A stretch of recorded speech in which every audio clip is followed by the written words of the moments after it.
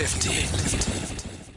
Yo, fresh off the High Off Life freestyle with our High Off Life challenge winner, Handlez. What's going on, bro? Chilling, man. Chilling. Hey, man. Yo, you snapped all over that, bro. Like, if you haven't seen the video yet, go see it. But if you see my reaction, that shit was genuine. I wasn't faking that shit.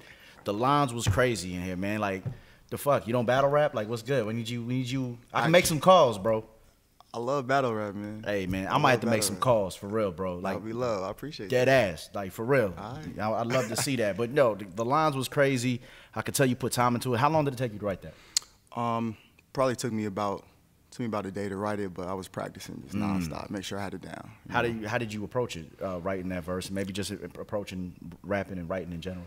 Well, this is like my first freestyle, you know, on camera type thing. So I with my music, I like to give a story and give a message and tell a bunch of stories and stuff like that. Yeah. But like I said, I love battle rap. Yeah. So when I came up here, I was like, let me just give him some bars, man. Now I heard, I heard it. Like just the way you was putting it together. Like you'd have, 4 bars or 8 bars with you'd have a scheme, but then a topic and a subject and shit, and you would come back to it, man. Yeah. So battle rap has evolved so much. Who are some cats that you maybe look up to or that you just watch?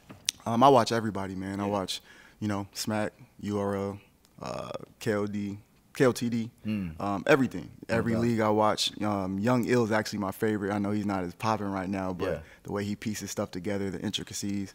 Young Ill, Lux, Hitman, Verb, everybody, man. I watch everybody. That's what's up, man. Yeah, we had Carter Deems in here yesterday. Word, I love Carter Deems. He went off the top too. He's cold. Yeah, he's might be the most talented, like low key. Yeah, Deems is crazy, he's cold. Man. So yo, let's rewind. Let's go back to let's talk about the High Off Life challenge. Okay. Did you submit for the first one that we did last year? I did not. Okay, so this is the second one that you're doing you've done. So yeah, we did it twice. Okay. So how did you hear about it? What was your thought process, man? Because there's a lot of people that won't shoot their shot. You know what I'm saying? There's some people that feel like they're not good enough or they're too good for it. You know what I'm saying? So what was your thought process? How did you find it? How did you prepare?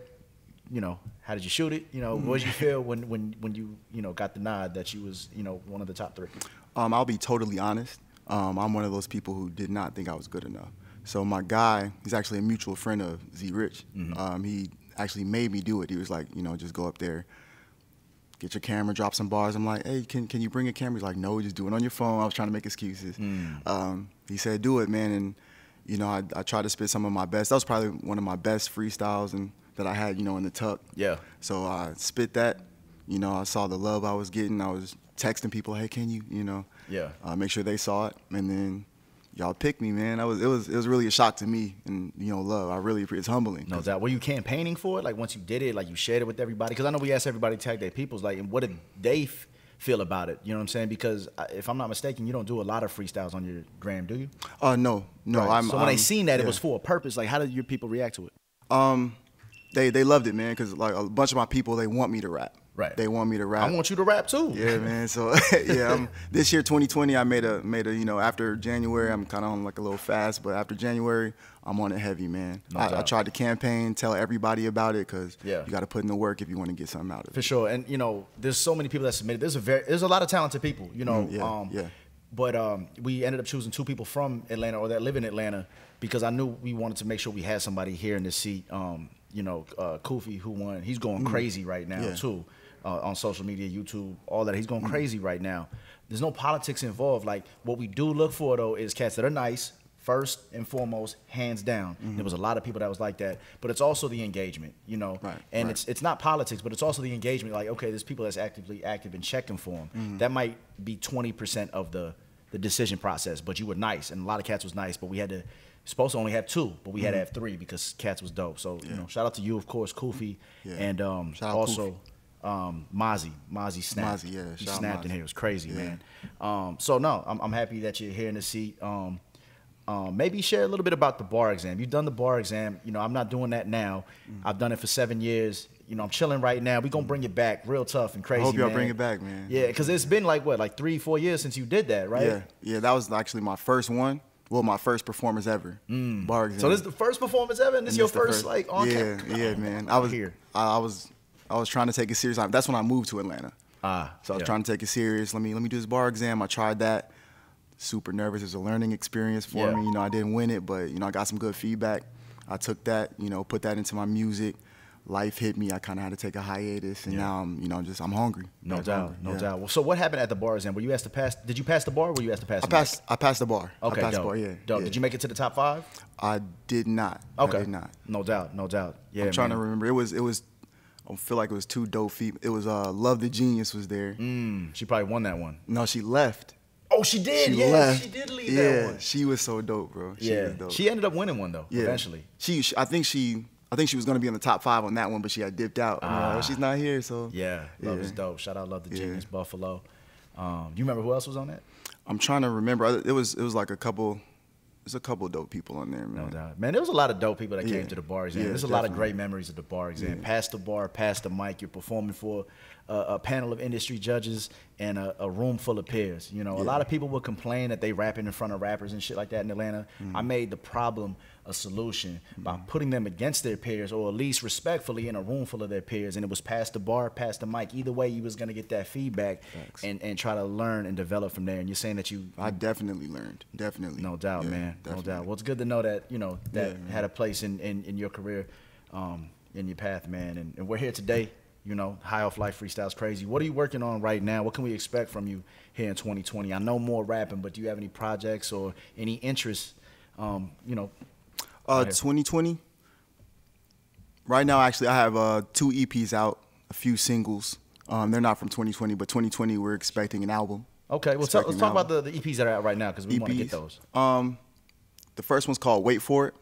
That's just some random songs that really sonically sounded, alike. I put them together. Real dope project, I feel like. And then I have another one that dropped last year in July called Black Matter. And that's about, it's the name. Black Matter is just lifting up, people of color, talking about different things, oppression in society, all that. So it gets kind of deep. So. And that's on streaming services? Yes, on all streaming services. And that's under the name Handlez with a Z, right? Handlez with a Z. Handlez McGee. Handlez McGee with a Z. Yeah. No doubt. Okay, so let's talk about 2020. What are we working on now? 2020, man, I have a project coming out that I hope to drop sometime this summer. Things happen, but I hope to drop it this summer. It's called Beautiful Death.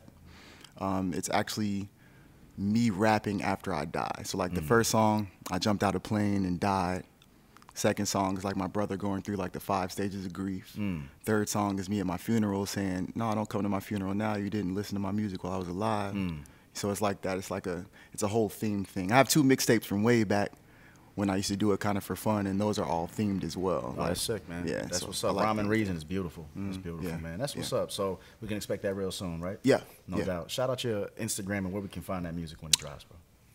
Just search Handlez 33. Once again, that's Handlez with a Z 33 on all social media. It's the same name everywhere. And if you want to search it on all streaming platforms, Handlez McGee. Make sure you type Handlez McGee. I'm not that famous yet, but if you type Handlez McGee, it'll pop up and you'll see all the stuff on there. We're trying to change that. Make sure y'all follow this, man. Share this freestyle. Share this video. And I'm gonna put some game out here before we get out the way. You gotta put yourself out there, man. You gotta shoot that shot. You know what's insane is that some people will put a lot of money into a video, big budget, get red cameras, and you know what I'm saying, trying to go crazy to shoot this video for a song that might be unproven, right? When at the end of the day, some people just want to see your talent, you know? So the fact that you shot a video on your phone and just rapped like that, people wanted to see your talent. And they saw through all the politics bullshit. They just seen somebody with some talent, and they reacted to that. We reacted to that. I think there's a threshold for independent artists where it's like you're either going to show us your talent or you're going to show us your art. And it takes a lot of money to invest in yourself to show people your art sometimes. Sometimes it does click, and when it does, it's beautiful. You know what I mean? But I think a lot of artists can bank right now on just showing their talent and getting a reaction. And then you'll probably get a lot of positive feedback and be like, yo, you should keep doing that, or you should do like this, or I love that. And then you can start dipping your toe in the art and showing it to people. I think a lot of people hustle backwards in getting out their art first before their talent. And then when we're looking at their art, we're like, yeah, I see your art, but where's the talent at? You know, where the bars at? Where's the substance? Where's your story? A lot of people need that. So my advice is always to put that out first before you just start blowing money on things that you think are going to hit when you don't know if they're going to hit it all because you haven't got it out to people to check out first, to check out your talent. You know what I mean? But yo, it's a pleasure having you, man. Pleasure being here. Again, man, you Appreciate snapped. McGee, Handlez McGee, man. Yeah. High Off Life Freestyle. Like, subscribe, turn on the bell notification, get these bars and the interviews in your inbox. You got any questions for him? Any of us, me, Z Rich, shoot us a DM, hit us on Instagram. My Instagram's MICXSIC, Twitter, all that, man. I'll see you soon. Peace.